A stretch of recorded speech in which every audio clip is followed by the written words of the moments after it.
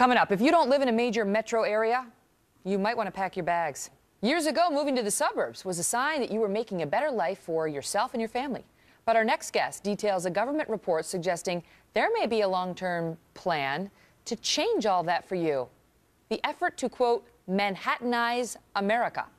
Next. Well, if you live in the suburbs, don't get too comfy. Our next guest says the Obama administration has plans to push Americans slowly but surely out of the burbs and into the big cities as a means to, quote, spread the wealth around. Joining us now is Stanley Kurtz. He's author of Spreading the Wealth, How Obama is Robbing the Suburbs to Pay for the City.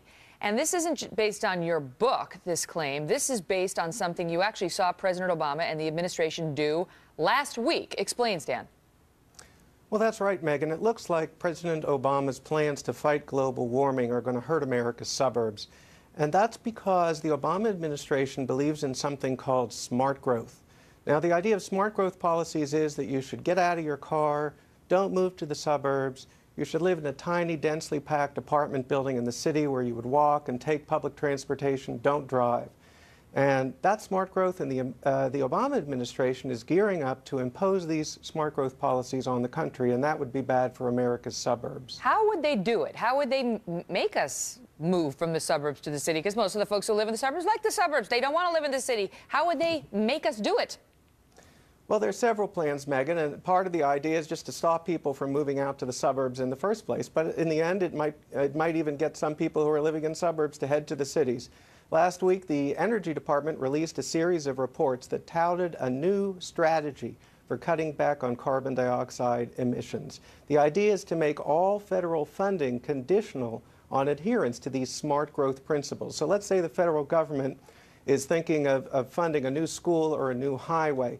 Well, if this idea goes through, the government would say, well, let's look at the population density. If you've got a high population density, we'll give you the federal money. If you don't, you're not going to get the money. And that would start channeling new development away from the suburbs and into the cities. And if you think about it, it's actually a way of redistributing the wealth of the suburbs to the cities. This is an actual proposal that was put forward? Well, a report came out called Transportation Energy Futures, and one of these reports floated this proposal. At this stage, it's a trial balloon, I think you could say, but there's another similar proposal that, according to a news report, the Obama administration has already decided on.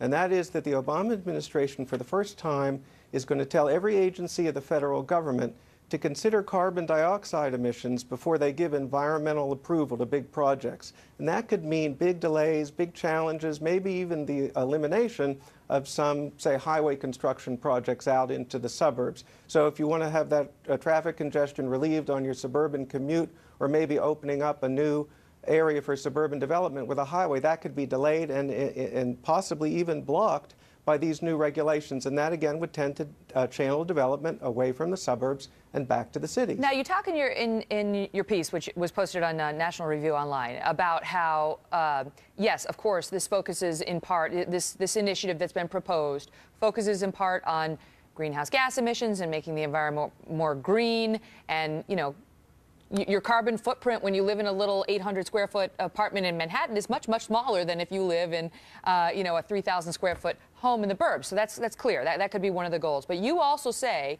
that this is about wealth redistribution on a grand scale. How so? How is it a redistribution of wealth? Well, that's what I talk about in the book, Megan. If you go back to Obama's whole political history, people don't realize it, but he's been a big backer of a movement called regionalism. The whole idea of regionalism is that there's something fundamentally unfair about the very existence of suburbs, because when people move out to suburbs, they take their tax money with them.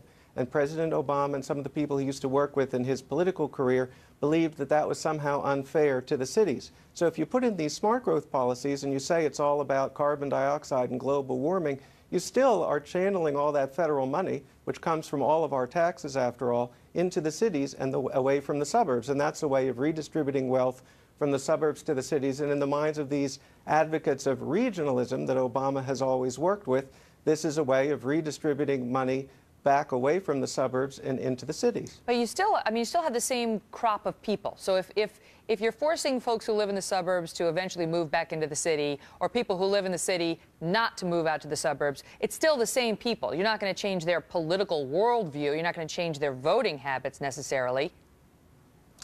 Well, some people think it might change voting habits. It's unclear whether that will really happen. But the point for these regionalists is that you're stopping tax money from being taken away from the cities and put into the suburbs.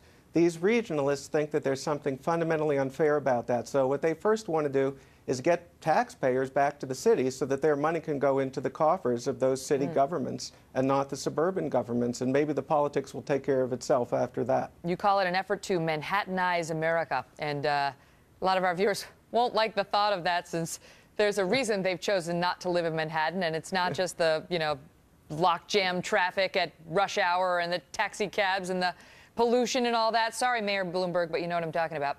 And they don't necessarily want Iowa to look like Manhattan. But in any event, Stanley, very interesting hearing your perspective. Thank you, sir. Thank you, Megan.